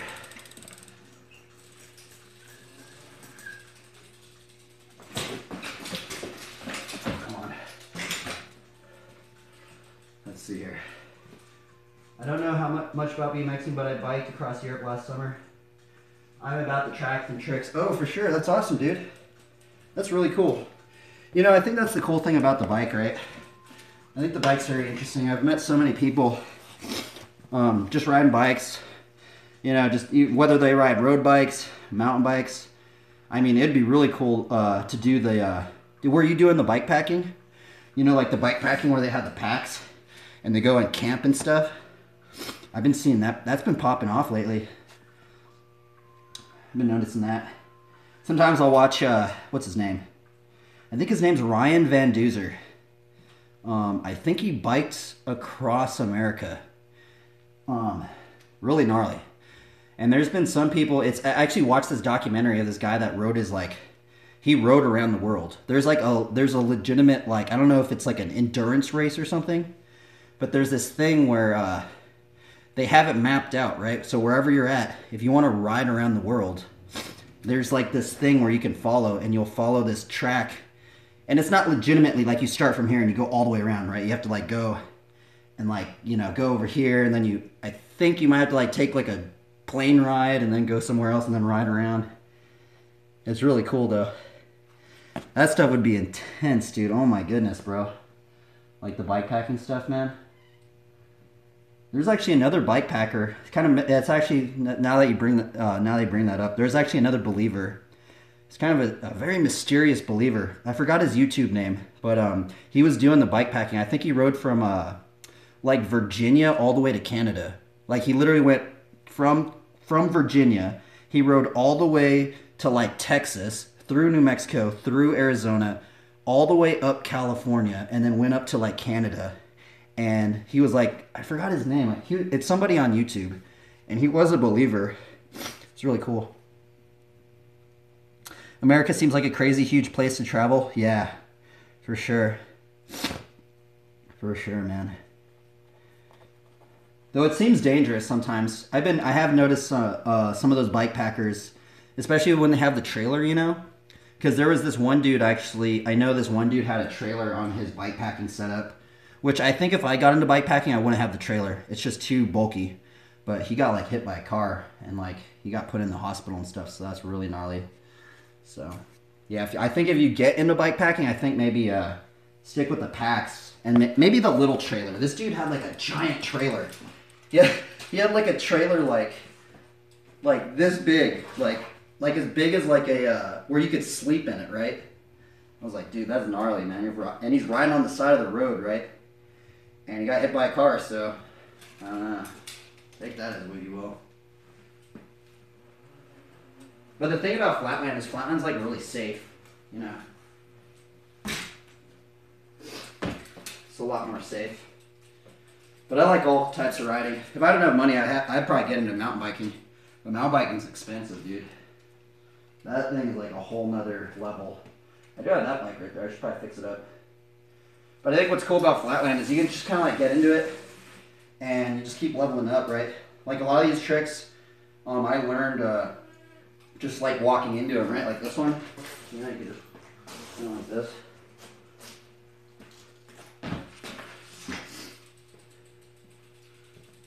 Yep. I think somebody's actually ridden around the world on a BMX bike.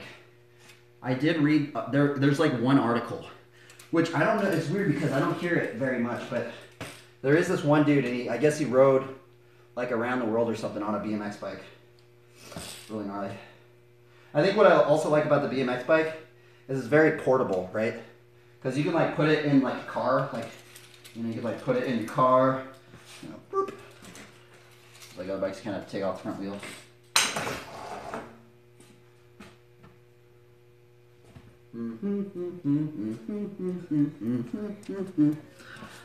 I also think it's just a good way for ministry aspect as well. You're that guy from Reddit, right? Pretty sure I remember your name. Because that's another aspect. Is you get to see so many parts of humanity on the bike, right? You get to see like the poorest of the poor. You get to see like the richest, maybe not the richest of the rich, but you know, you get to see like that wide range of level. Whereas like, you know, in most cases, if you're driving around, you probably want to stay away from the bad areas, right? You don't want to see like the poor, so you're going to drive away from that stuff in most cases. Sometimes it's just right in front of your face and you can't do that kind of stuff. Yeah. You can explore the lands way more differently on a bike.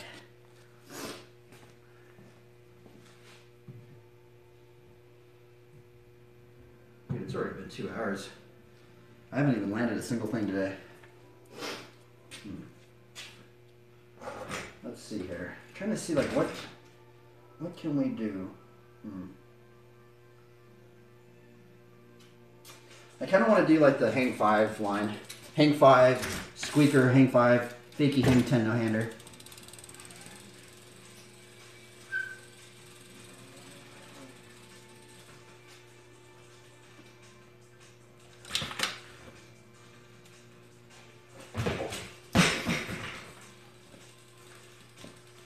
If any of you guys know how to do this trick, please make a hat too, because I've been stuck on it. I don't know how to do this again.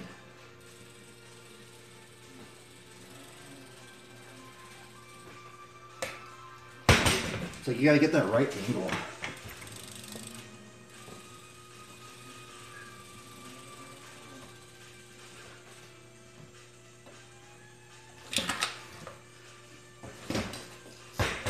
I'm trying to go.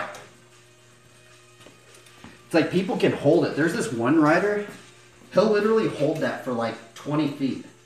I'm just like, what in the world, bro? I can't even do it for a foot. How do you hold that thing for 20 feet? It doesn't make any sense. And it's not a cliffhanger. It's just like a hang 10 no-hander. And it's not, you know, it's weird.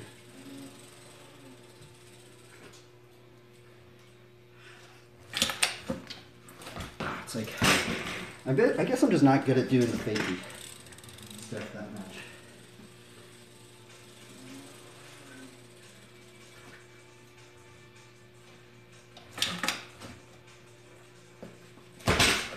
See, it's almost like that.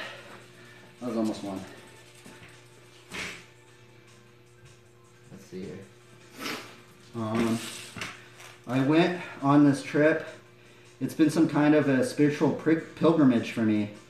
It's exposed me to the life part of Christ. I am the truth, the way, and the life. Wants to get out of my own garage, you know? Oh, for sure, man. You know what's weird? Is I kind of went on this strange, like, I went on kind of like a strange, like, spiritual pilgrimage as well. So, I actually ended up living out in my car in Long Beach for 3.5 years. It was really, really crazy. And that's when my faith really started, like, growing and blossoming, right? Because prior to that trip, I like read the Bible, you know, kind of, and I kind of like grew up in the church and stuff like that, right? But I never really believed it, right?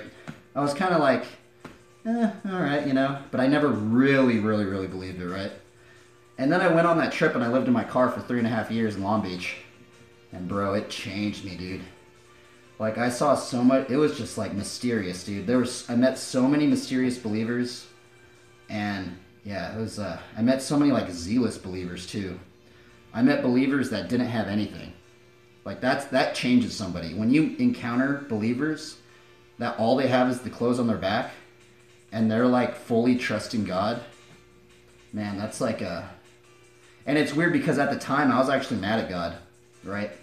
I was kind of like pissed off at God. I was like, God, why do you have me through this? It doesn't make any sense. And then like I'd meet these homeless people, right? And I'm like, bro, dude, I could be at that level. Like, why am I even complaining, right?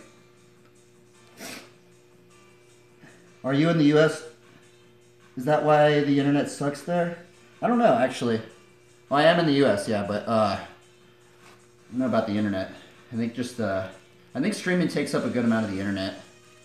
But I think you need some sort of like, I don't know what kind of internet you need for the IRL streaming outside of Wi-Fi, right? Somebody actually hopped on the stream and they said like how those IRL streamers do it. How some of these IRL streamers do it, I guess they have like a backpack or something, right? Like they have a backpack and then they have like this modem or something. It's like $700 and it's like a modem. And then you like connect it to your phone, and it's like a modem or something. It has like I don't know what it really is, and it allows you to have really good internet anywhere. It might even be like satellite internet or something, and that's what some of those IRL streamers do. But right now I'm kind of stuck on the Wi-Fi, so that's another reason why we're streaming in here. And this phone just died. I have to charge this thing up. Where's my charger at?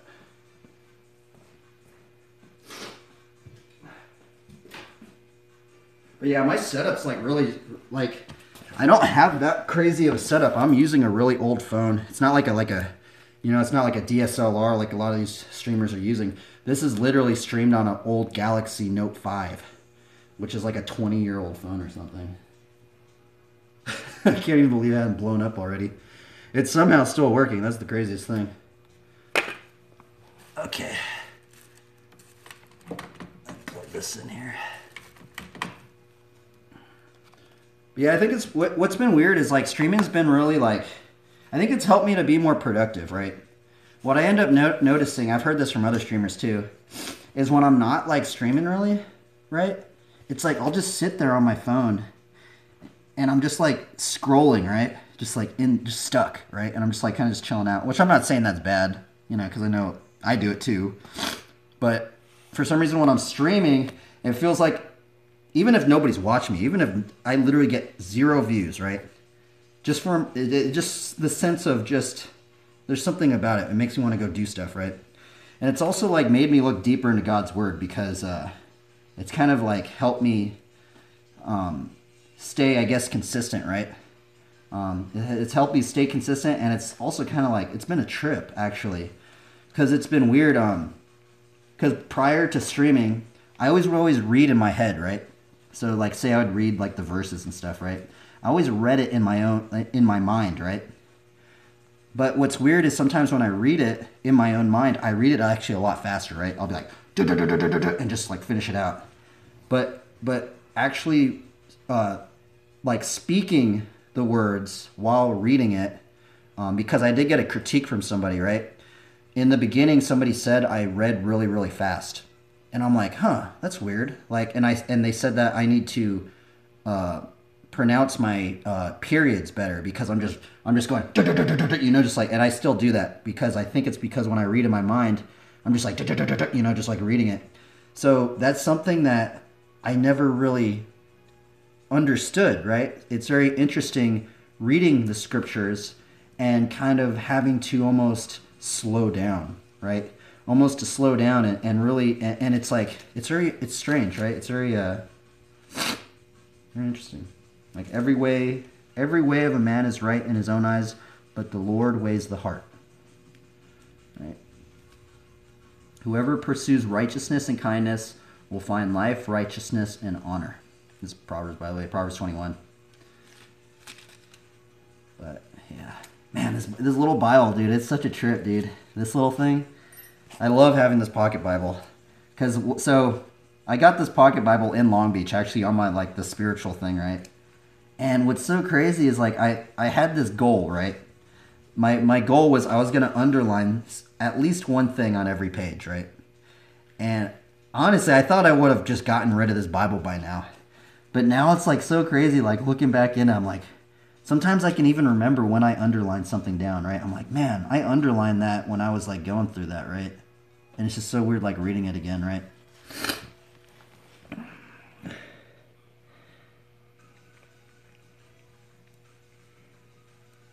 You lived in a car too. I lived in my, what's that car? Self-made van for, oh wow, you made a self-made van, huh?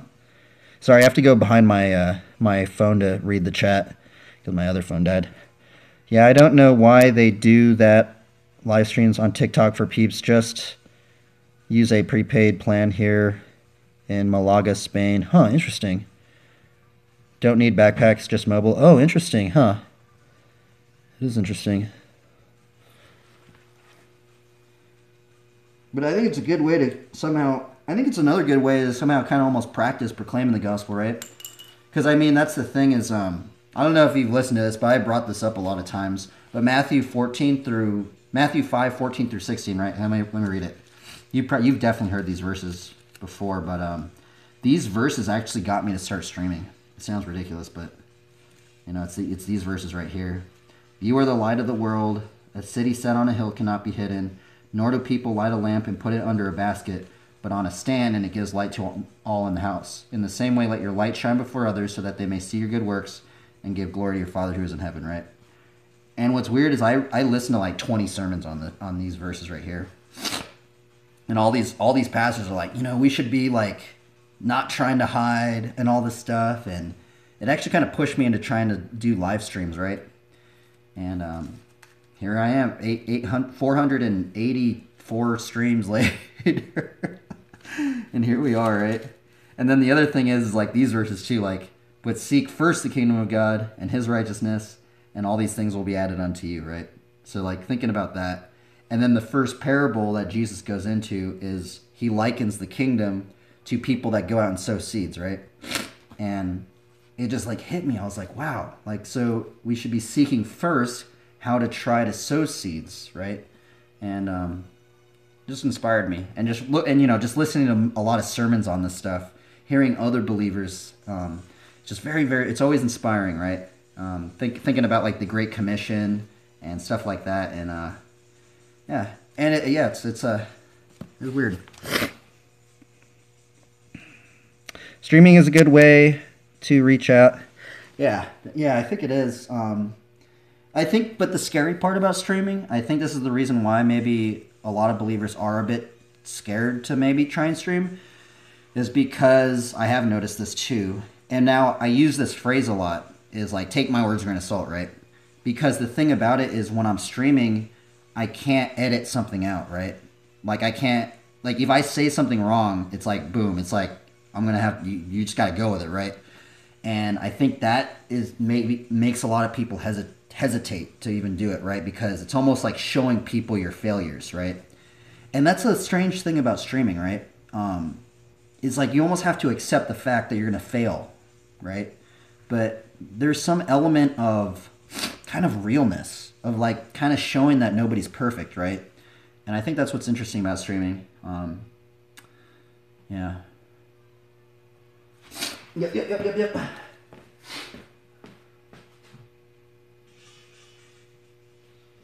Well, hopefully we've been planting some seeds. I guess that's what matters most, right? Try and attempt to plant some seeds. It's kind of weird because there's more believers streaming on here than people even that ride BMX. So I actually think more people listen to my streams because of the Bible study. And oh yeah, this is the other reason why. So I think it might be really weird that I'm doing this bike stream and then also the Bible study in front of it, right? But the reason why I did that, I started listening to some streams on or not streams, some sermons on Matthew 4:19, right? Where it said, where the Lord Jesus Christ says, and he said to them, follow me and I will make you fishers of men, right? And so I like looked up a bunch of sermons on that. A lot of sermons, they go into like the Great Commission and stuff like that, right? But sometimes I started noticing when I would just do the Bible study, devotional, like not many people would really watch it, right? But since I'm like doing the Bible study devotional right in the beginning, and then I get into the bike riding, I'm kind of hitting a different like kind of part of, I guess, the ocean of trying to catch some fish, right? And so that's why I've kind of connected it both together. And I'd like to think it hopefully has maybe reached out to some areas that the gospel maybe wouldn't have reached out, right? Yeah. God's word. All praises to the Most High, huh? Let's see here. Yeah, I know that one. It's good. It's kind of why I tattooed the St. Peter's cross on my forehead. It's a way to get people to ask me about my faith. You've got to be real when you're live streaming. Yeah. Wow, you have a St. Peter's cross on your forehead, huh? Isn't that the one that's upside down? A lot of people, that's the other. Okay, so here's another weird thing, right? So I've, there's some believers. I've heard this from some believers. They're like, oh, you shouldn't be wearing crosses and all that stuff, right? But what's weird is, have you ever seen like the Dogtown Z Boys? They're like the guys that kind of like started skateboarding in Venice Beach, California. What ended up happening is there's like this guy. His name's Christian Hosoi, right? And what was weird about Christian Hosoi, he actually became a pastor. And going throughout his life, what ended up happening is he would always rock crosses, right? He would always wear crosses. Like I should be rocking my cross more, but like he would always be rocking crosses, right? And what he said is that even when he didn't even believe, right? He didn't even believe, and he would be wearing crosses, right? Well, then what ended up happening is he went to jail for like drug charges or something. So he was in prison for 3 years, and that's when his faith really started growing, right? And he looked back because he's like a pro skater. And he looked back at his old like magazine pictures and stuff like that, and he started noticing that he's always been rocking these crosses in his photos, right? And he said that it was like God like reaching out to him back then, like almost saying it was what Christian and his, I'm butchering his words, but he said something like he felt like God was with him even when he didn't even want to be with him, but he was still there, and it's crazy because it grew his faith. And it was like a subtle seed of faith, right? A little seed that was planted. And then that got him all into the Bible, and he became a pastor. So I'm all for people rocking crosses, So even if you don't even believe, you never know how someone's going to water that seed, right? Because when I heard that, I was like, bro, that's really cool, So when I see crosses, even if you don't believe, bro, even just seeing crosses is just cool for me. It's like an acknowledgement. Yep. I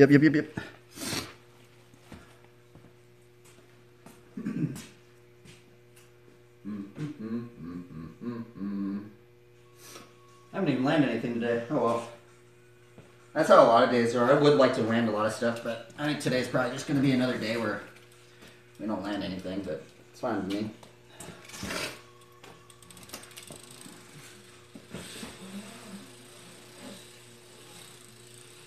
Oh, darn.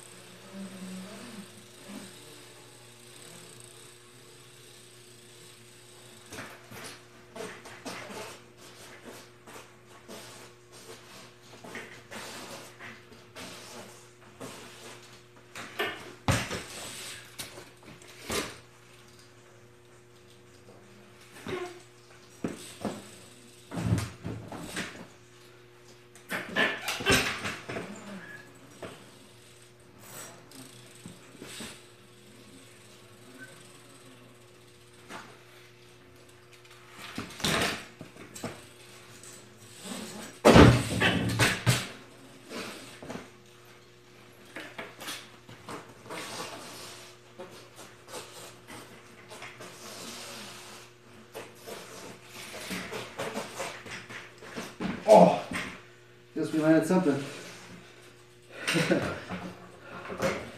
Probably the only thing I'm gonna land today. It's just so fun to land something, right? Okay, let's stream mark it. The other thing is I lose a lot of people when I do the Bible studies, right? I've lost a lot of people. Because I mean, if I was really trying to hit the masses, I probably wouldn't be doing the Bible studies and stuff. I've had these thoughts in my mind too.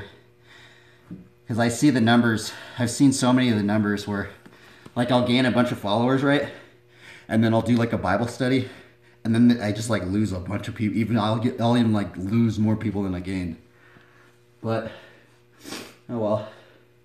It's kind of like somebody told me I should just think about it as like knocking the dust off your feet or something like that. So, but in the beginning, it really affected me actually. I was like, should I even be doing the Bible studies? Should I even be glorifying God if like this stuff's happening? But I guess Christ already warned us. Just got to knock the dust off your feet. Yeah, it's the inverted cross. The reason I got it was because I felt the regular cross wasn't enough. Too many Christians who don't truly believe wear it as a superficial fashion thing. Yeah. You talk about watering the seed, and that's good. But sometimes the field needs to be plowed first. Very true. Very true. And sometimes, you know, God, like, does some mysterious things, right? Because, I don't know, like, have you ever gotten to RPG games? Because I was talking about this on my Bible study earlier today. But, I think God kind of, like, sometimes I wonder, like, how... Because you know how Jesus Christ says, like, the grain of a mustard seed? Like, the smallest of all seeds? Sometimes I wonder, how subtle can the faith be, right? Like, can God, like, mysteriously even, like, use mundane aspects where maybe other believers might even frown upon, but might build somebody else's faith up, right? So, I don't know. Ed new. Let's see. Did I put a stream marker right there? That's stream marker.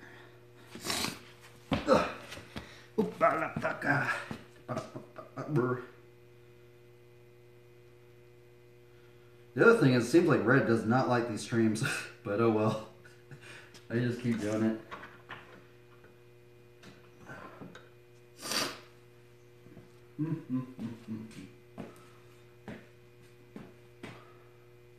Might do like a drawing stream actually.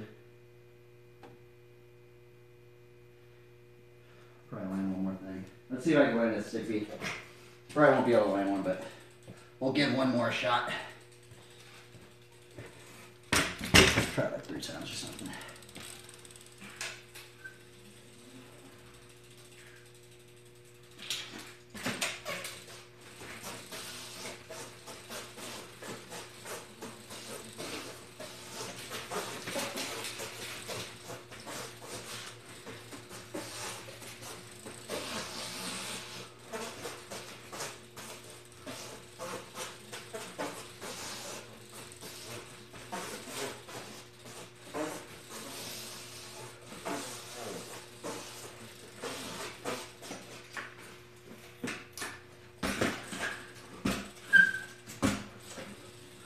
I didn't believe I didn't land that. That was sketchy, but we landed it.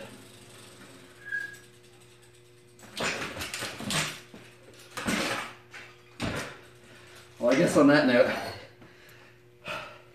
I can't even believe I landed that. That was crazy. Normally I do not land that trick like that. It was weird. I like stalled it out at the end.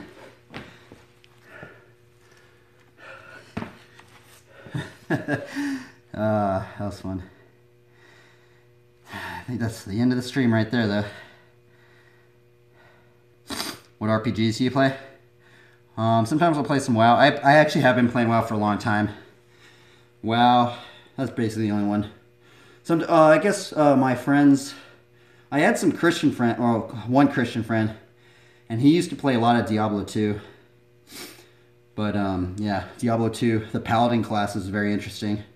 It's like interesting, like thinking about and looking into some of these like RPG classes, right? like say, like the cleric, or the priest, or the paladin, or even some of these nature classes, right? And like seeing some of the words that they use, it's weird because some of the words are literally words that are in the Bible, and I think it's really strange because what happened to me is, I was talking about this earlier, but like what happened to me was like, before I was really a believer, right? I played some of these games and I got into some of these classes, right? And I got recognized by some of these words, you know, like salvation or fortitude or, you know, things like that. And it was weird because I feel like God almost like made that kind of like a weird soil before the seeds started getting planted in me. And I started really believing. But anyway, man, I think I'm going to end the stream. I might do a drawing stream later, but I'm not too sure. I wasn't even going to try and stream today, but we got one done. We got one done. I appreciate you stopping by, man.